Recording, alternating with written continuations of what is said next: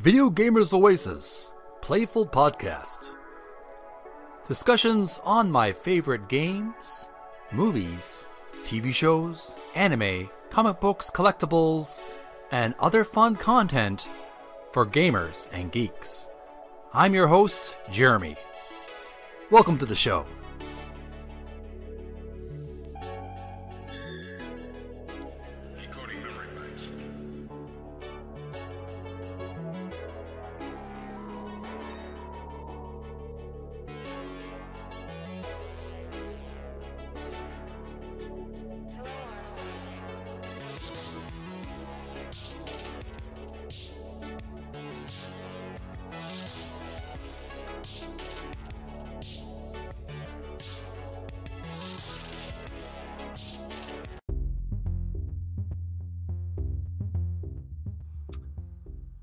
Hello, welcome back, followers of my podcast. This is Jeremy from Video Gamers Oasis, Playful Podcast. And we're continuing our research of Shigeru Miyamoto, one of my biggest boyhood heroes. He inspired me to be creative myself, but more importantly even than that, he was a source of great joy through all the video games that he designed. His Nintendo games like Super Mario Brothers and Legend of Zelda, such games like that, and many other fantasy and science fiction kind of cartoony style artwork in these games really captivated my imagination. And I just wanted to share some of the research I've been doing on this gentleman who's considered to be the Walt Disney of the video game genre.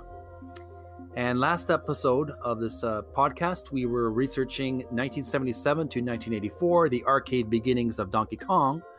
Now we're researching 1985 to 1989, NES / Famicom, Super Mario Brothers, and The Legend of Zelda.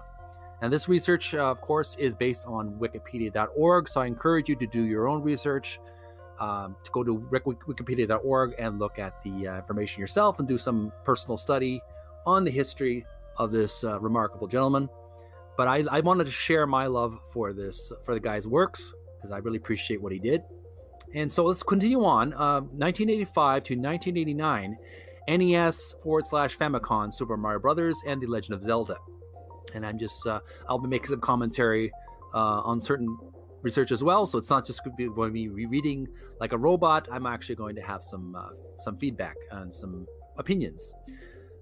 As Nintendo released its first home video game console, the family computer re-released in North America as the Nintendo Entertainment System, Miyamoto made two of the most momentous titles for the console and in the history of video games as a whole.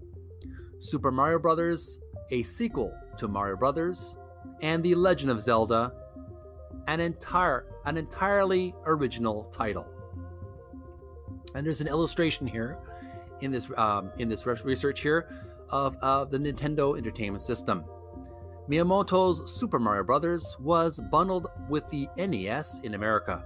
The game and the system are credited with helping to bring North America out of the slump of the 1983 game industry crash. That would be an interesting bit of history I'd like to look into and research in a future episode of this podcast.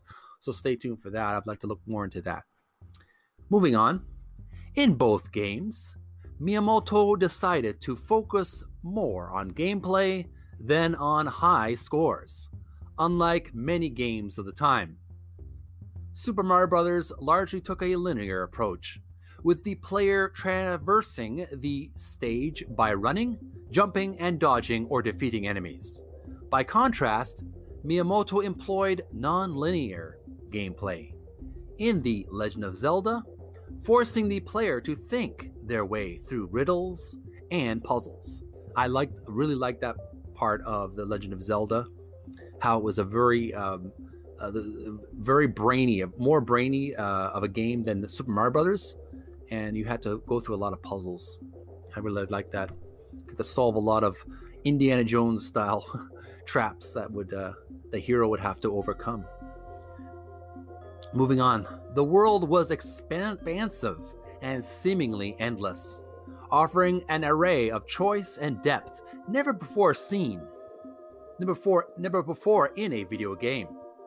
With The Legend of Zelda, Miyamoto sought to make an in-game world that players would identify with, a miniature garden that they can put inside their drawer.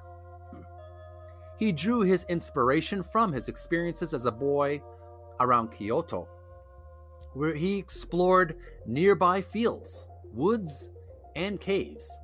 Each Zelda title embodies this sense of exploration. When I was a child, Miyamoto said, I went hiking and found a lake. It was quite a surprise for me to stumble upon it. When I traveled around the country without a map, trying to find my way, stumbling on amazing things as I went, I realized how it felt to go on an adventure like this. He recreated his memories of becoming lost amid the maze of sliding doors in his family home in Zelda's Labyrinth Dungeons. In February 1986, Nintendo released the game as the launch title for the Nintendo Entertainment System's new disk system peripheral. Miyamoto worked on various different games for the Nintendo Entertainment System, including Ice Climber, Kid Icarus, Excitebike, and Devil World. He also worked on sequels to both Super Mario Bros. And The Legend of Zelda. Super Mario Bros. 2, released only in Japan at the time, reuses gameplay elements from Super Mario Bros., though the game is much more difficult than its predecessor. Nintendo of America disliked Super Mario Bros. 2, which they found to be frustratingly difficult and otherwise little more than a modification of Super Mario Bros. Rather than risk the franchise's popularity, they canceled its stateside release and looked for an alternative.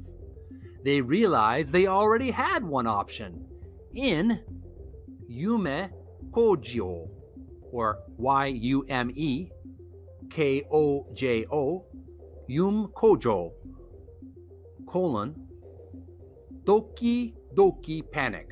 That's Doki Panic. Dream Factory, Heart Pounding Panic. That's the English translation. Also designed by Miyamoto. This game was reworked and released as Super Mario Bros. 2, not to be confused with the Japanese game of the same name. In North America and Europe, the Japanese version of Super Mario Bros. 2 was eventually released in North America under the title Super Mario Bros. The Lost Levels. The successor to The Legend of Zelda, Zelda 2, The Adventure of Link, bears little resemblance to the first game in the series.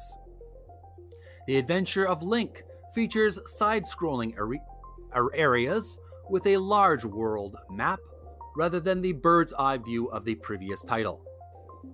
The game incorporates a strategic combat system and more RPG elements, including an experience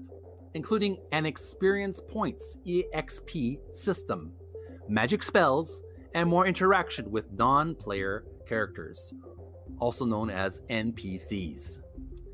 Link has extra lives. No other game in the series includes this feature.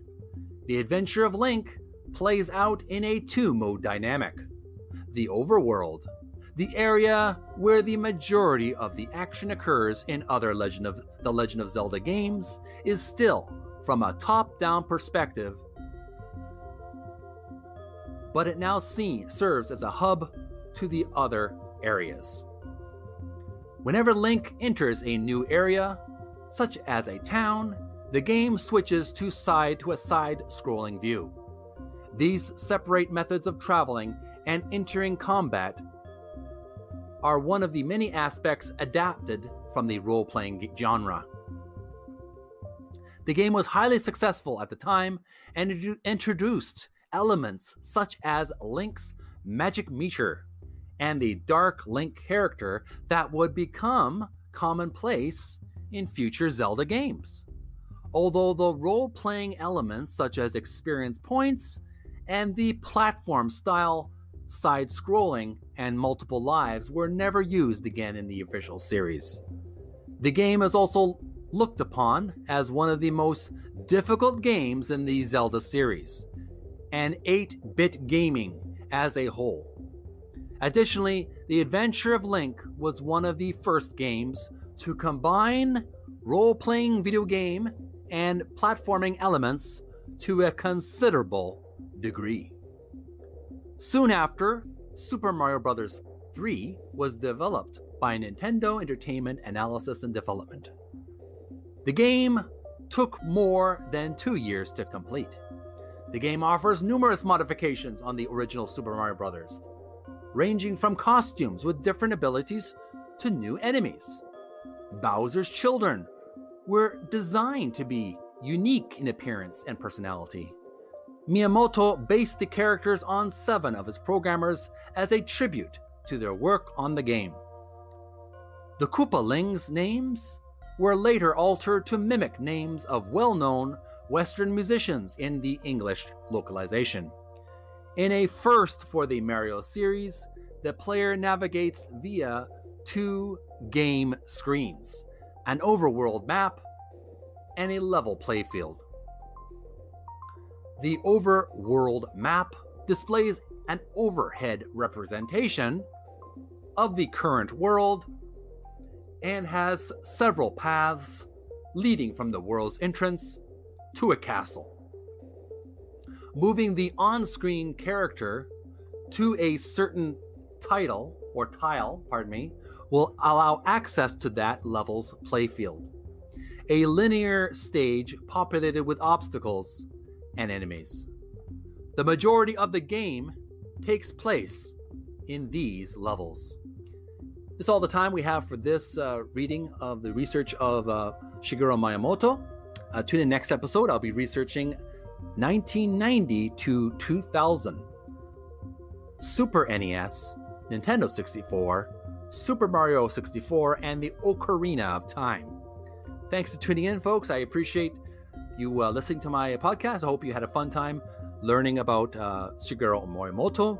Perhaps many of you already know this information, but perhaps you enjoy even relearning about this gentleman's amazing host of works. So we'll continue on probably another day. Thank you for tuning in. And if you haven't already, please subscribe to my YouTube channel, Video Gamers Oasis, and click the notification bell. This video will be included or converted into a video where I'll be sharing this podcast, this audio on a podcast, a video series of videos on my YouTube channel. And it will also be shared on my website, VideoGamersOasis.com. You can also follow me on Twitter, Vjo_tweets. My Facebook business page is Video Gamers Oasis. I also have an Instagram, Video Gamers Oasis, that I'm working on, and TikTok as well, Video Gamers Oasis. I occasionally put a funny video there. Thanks for tuning in.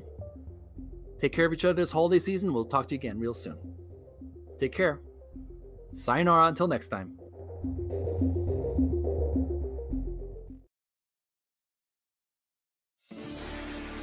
Video Gamers Oasis. Website, YouTube channel.